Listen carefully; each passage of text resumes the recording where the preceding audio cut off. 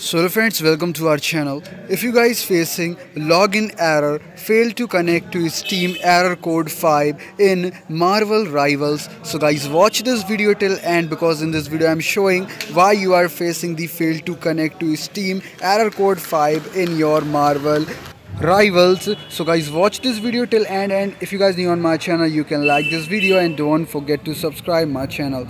Firstly, you have to see this graph. The red line is at the up. It means today many people facing the error code 5 problem in Marvel Rivals. So guys what you have to do, because the red line is at the up, it means today Marvel Rivals servers is down right now.